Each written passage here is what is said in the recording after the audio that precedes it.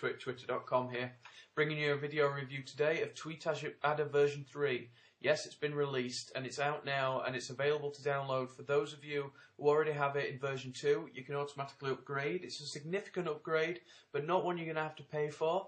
And today I'm going to show a video also for those of you who don't have TweetAdder yet, just to show you why it's more essential than ever that you have a tool like this.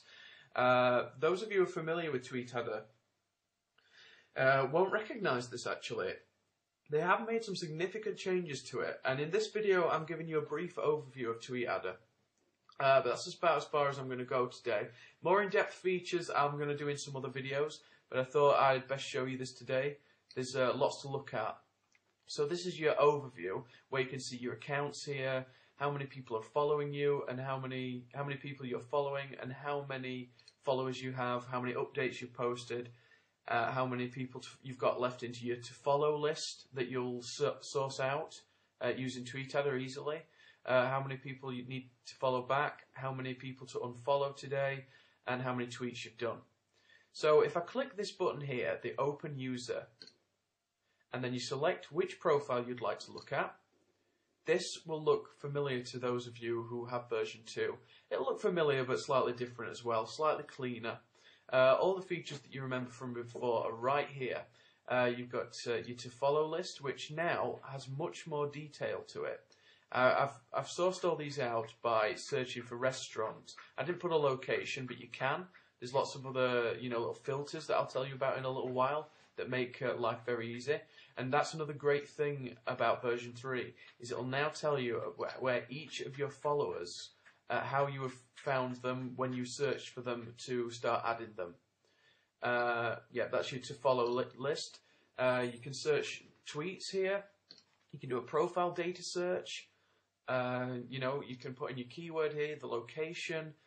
You can specify whether you want to find profiles that don't have a default picture. The little Twitter bird, because that would often mean that there's probably spammers, or there are also probably people who aren't that interested in Twitter to upload an avatar on there. And you don't necessarily want to be following people like that. You can do a profile data search. Sorry, that's what we're already on. Location search. You can search by followers of another user. Search for those followed by another user. And another cool new feature of TweetAdder 3 is Twitter lists. You can follow people by searching for their username here and then the name of their list here, and it will add those followers into your to-follow list. It's a pretty cool new feature there. There's lots of plenty of cool new features. I'll go through a couple with you now, actually, when we're about halfway through. It doesn't run an API anymore, which is a pretty big one. TweetAdder did used to run an API. It doesn't as of version 3. It now runs via web. It's all more natural. It's all more secure than it was. You won't have any compatibility issues with Twitter themselves, because they approve of this rather than the API these days, what we're using in this. And also, when you tweet, it will say via web, whereas before it would have said via API. So it looks all the more natural as well, like you're actually posting from Twitter itself. You can also have multiple profiles open at the same time. Like, for example, I have 2 profiles here, and they are both open. Both this guy and one of my companies here. They're both open right now, and I just have to simply double-click them and... Oops, I accidentally opened the website. Or you can, go back and go on to your other one.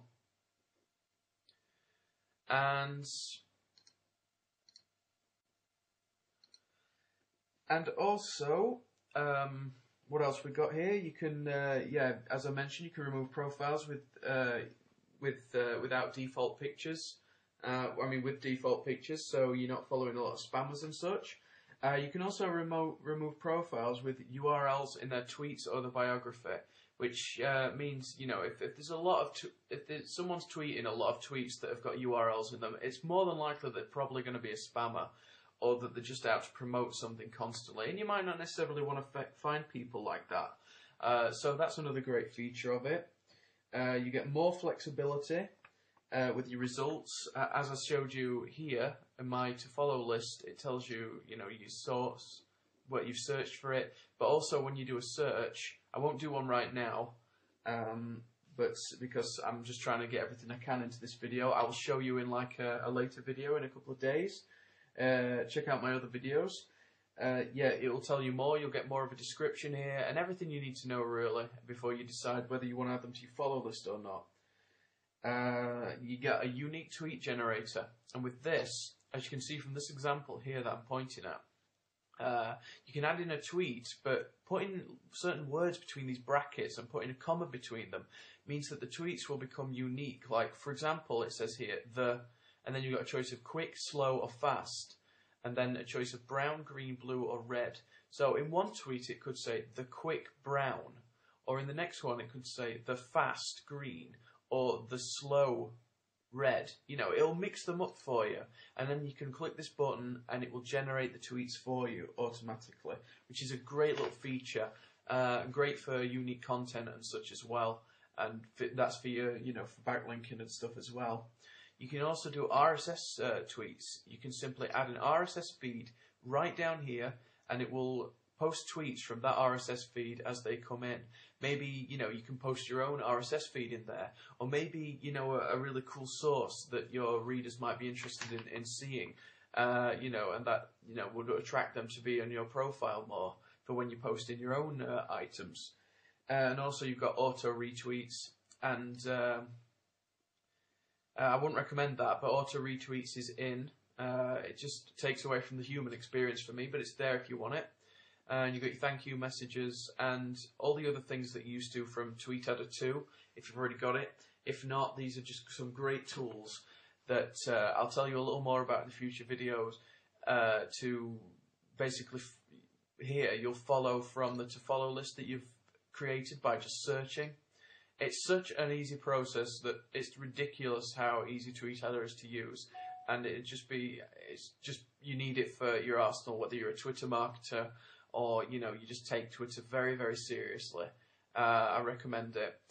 Check out the link below. Go and take a look at the website. There's also a discount down there. If you do decide to get it via our exclusive link from twitter.com. Yeah, check back for our other videos. I'm sure you'll like them, and we hope you enjoyed this one. Check out TweetAdder 3. Click the link below, and seriously, it's a really cool application. It's our favourite. Thanks a lot, guys. Hope you enjoyed it. Peace.